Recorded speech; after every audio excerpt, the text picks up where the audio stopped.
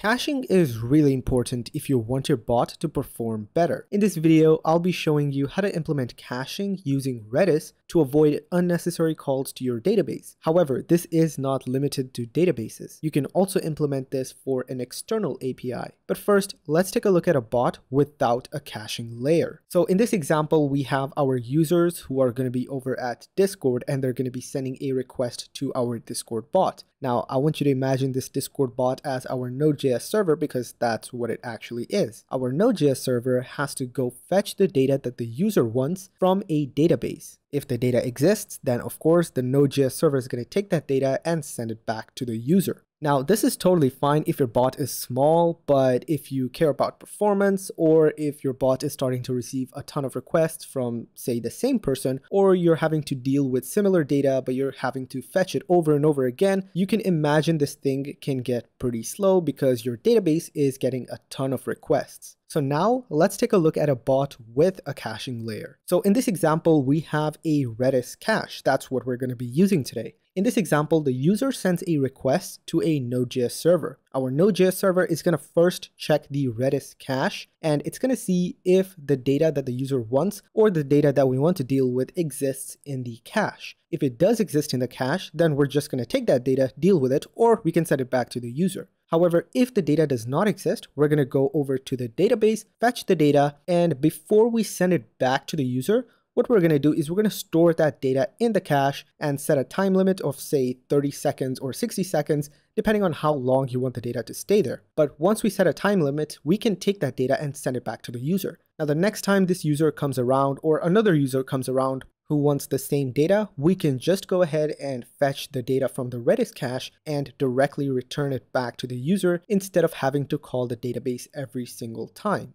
To start off, we need to set up Redis. You can either set up Redis locally, which is what I'm going to be doing in this video. However, you can even set up a remote Redis cache. Now, I'm not exactly sure about the performance hit that you're getting here because it is another server that you're dealing with. But to avoid performance hit, you probably want to have your remote cache as close as possible to your host server. So as I mentioned, I'm going to be using a local Redis cache, which means I downloaded this right here. I'll have the link to this down below. However, if you're on Windows, the installation is actually a little bit different because Redis does not officially support Windows. You're going to have to use the Windows subsystem for Linux, which, to be honest, the installation process is not that complicated. You can get this set up pretty easily. However, if you don't want to go through that hassle, then you can use a remote cache as I mentioned.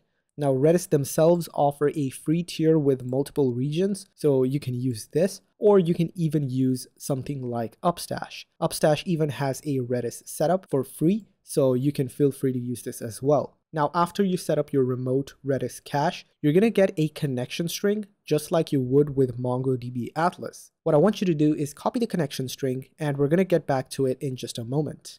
Now in VS Code, let's go ahead and install an npm library called io-redis. So I'm going to say npm install io-redis and hit enter. We're going to be using this library to communicate with our Redis cache. So let's go ahead and deal with that. Inside the source folder, I'm going to create another folder called lib. And inside this, I'm going to create a file called redis.js. Now from here, let's go ahead and import Redis using require io-redis. And we are going to be importing the Redis class. So now let's go ahead and define our Redis server. And this is going to be a new instance of this Redis class. And if you're using a local Redis instance like I am, then you don't have to do anything else. However, if you're using a remote server, then you're going to have to put your connection string over here. So anyway, once you have set up your Redis, we can go ahead and export this. So I'm going to say module.exports and export Redis. So I'm going to go ahead and save this file and we can close out of it. Now let me give you an overview of the rest of the project. We have a folder called models. Inside this, we have a schema, our user schema, which stores the ID, balance, XP, and level. So basically in this video, we're going to be fetching a user and we're going to be updating a user. So I'm going to show you how to implement caching for these commands. Speaking of commands, let's see what the commands look like. We actually have three commands. One is create user, which I've already executed because I have a user profile, but if you want the source code, feel free to copy this. Now this one doesn't really require caching, so we're just going to ignore this command file completely. The ones that we care about is the get user and add XP. So let's start with get user. As the description says, it gets user information. Basically, when the user runs this command, we're going to find them in the database and we're going to reply to them with their data. Now over here, I'm actually sending back the whole user object as a string. I did that to save time, but of course you're going to be dealing with individual pieces of data. And in the add XP, what we're doing is we're finding the user. If the user does not exist, we tell them to run the create user command. And what we do is we update their profile and we add 10 XP. After we do that, we go ahead and reply to them with XP increased. So really basic commands, but now let's go ahead and implement Redis to this. So let's go ahead and get started with the get user command. Let's go ahead and get started by importing our Redis instance. So I'm going to say const Redis equals to require, and we're going to go up to the lib folder and we're going to import Redis. So if you don't know, our Redis instance has a key and a value, basically like an object. So our key in this case is going to be an ID and the value is going to be the object. The object is going to be stringified using json.stringify like so. And every time we retrieve it, we're going to have to parse it. So before we call our database using find1, let's go ahead and check our Redis cache. So what I'm going to say is const result equals to await redis.get, and this get method is going to take in our key. This key is going to be the ID of our user. So I'm going to say interaction.user.id. Now over here, what I'm going to do is I'm actually going to remove this let keyword and I'm going to say let user like so. Now let's check if we have a result from Redis. So I'm going to say if result, then we can set our user variable to json.parse. And we can go ahead and pass in the result because if you remember, our result is actually a string. So we have to parse it to turn it into an object. Now we can actually also go ahead and set an else statement if we don't hit our cache. And we can take this and pass it in our else statement. So now you may think that this code is fine because we're checking the cache to see if the user exists.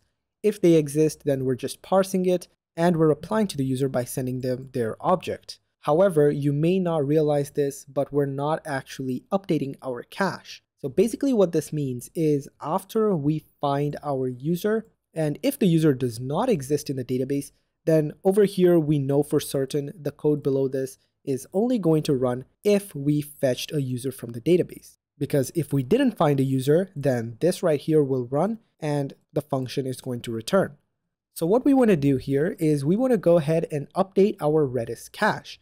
So the way we can do that is we can say await redis.set, and the first thing that we're going to pass in is the key. If you remember, our key is the ID of the user. So I'm going to say interaction.user.id, and then the data that we want to pass in, which needs to be stringified. So I'm going to say json.stringify, and I'm going to go ahead and pass in this user that we got from the database.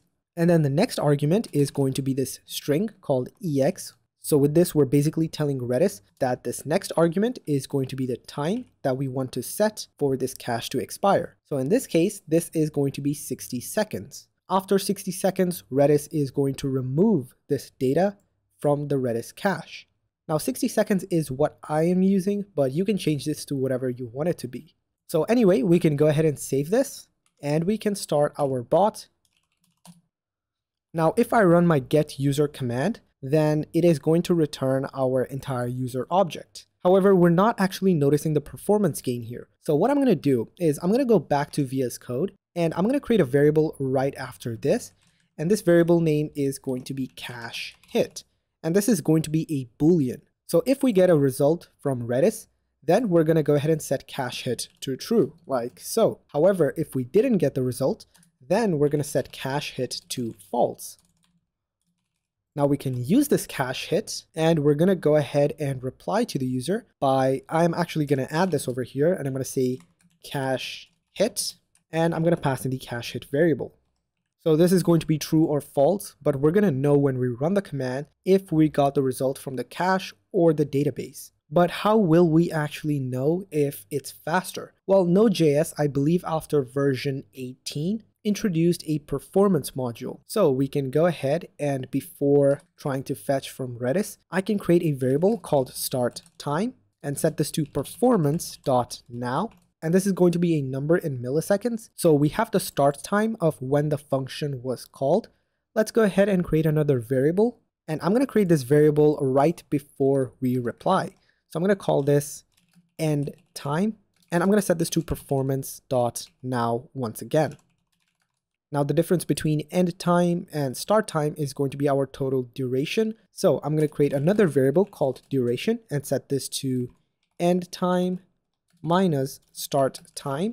And I'm just going to round this number off to 2 decimal points. So I'm going to say 2 fixed and round it off to 2 decimal points. And right after this cache hit, I'm going to go ahead and pass in the duration and say milliseconds like so. So I'm going to save this. And I believe it's already been 60 seconds. So I'm going to restart my bot. So let's go back to Discord and I'm going to try to run this command once again. So as you can see, we get the user object and over here it says cache hit false and the time is 22.37 milliseconds. If I try to run it again, because now this data is in the cache, so I'm going to run it again. And this time it's actually gone down to 0.63 milliseconds. So right off the bat, you can see the performance gains is absolutely insane. And I should point out that I'm using both my MongoDB database and the Redis cache locally. So this is pretty fair. So that's about it for the getUser command. Let's move on to our other command, which we are using to update the user. So this command is called addXP. Now, once again, before we use the find_one method to actually retrieve the data from the database, we can go ahead and create a variable called result. And this is going to be await Redis. And we have not imported our Redis instance. So let's go to the top and say const Redis equals to require. Go up to the lib folder and import the redis.js file. So I'm going to say const Redis equals to await Redis.get. And if you remember, our key is the user ID, which is interaction.user.id. Now we're going to say if result, and we're also going to have an else statement. This else statement is going to have this user inside like so. And what I'm going to do is I'm going to remove this let keyword and I'm going to create a variable out here called user. And now if the result exists, then we can set our user variable to that result. So I'm going to say user equals to json.parse because as you remember, we're storing it as a string. So we need to parse it back to an object. So I'm going to say json.parse result. And also I'm going to copy this if not user reply thingy and I'm going to put it in here as well. So as you can see down here, what we're doing is we are finding the user and updating them. Now, I don't really recommend using the user object to update the user like user.save. If you use Mongoose, then you know that this function is used to update the user object. However, this is not going to be valid if the data is from Redis. So what we need to do instead is we need to find_one and update. So you want to keep this in mind. So what we're doing here is we're saying find_one and update. We're finding the user using their ID, and then we're adding 10 to the XP. However, I want to update this user object to have the latest data from MongoDB. So I'm going to set this to user equals to await user.find_one and update. However, there's still one slight problem, and that is that this user object is not going to have the latest data. It's still going to have the old XP. It's not going to have this new 10 XP that we just added. To get that, we can return a new user object by adding another object over here called new and setting this to true. So when this function is called, it is going to return the new user object and set it to this variable. So anyway, now that we have this new user variable, we can go ahead and update our cache as well. So I'm going to say await redis.set, and our key is interaction user ID. Our body is going to be a string of this latest user data, which is going to be json.stringify and pass in user. Then we need to pass in ex, and the duration is going to be 60 seconds. So after 60 seconds, this user data is going to expire. So this command is ready to be used. However, we need to measure our performance. So what I'm going to do is I'm going to use the performance module once again. And at the start of this function, I'm going to create a variable called start time. And I'm going to set this to performance.now. Oh, by the way, the performance module requires Node.js version 16, not 18 like I mentioned earlier. So now that we have the start time, we can also create another variable over here called cache hit. And once again, this is going to be a Boolean. And if we have a result from Redis, then the cache hit is going to be true. Otherwise, the cache hit is going to be false. So after we set our Redis cache, I'm going to define end time and set this to performance.now. And our duration is once again going to be end time minus start time. And I'm going to round this off to 2 decimal points, like so. And in our reply message, we can add a new line, and I'm going to concatenate a string where I'm going to say cache hit, and I'm going to pass the cache hit variable, and then we're going to pass in the time. So I'm going to say duration milliseconds. Let's save it, and let's try to restart our bot. So back in Redis, I'm going to run the add xp command. So the first time it took 45 milliseconds. If I try once again, it took 11.8 milliseconds.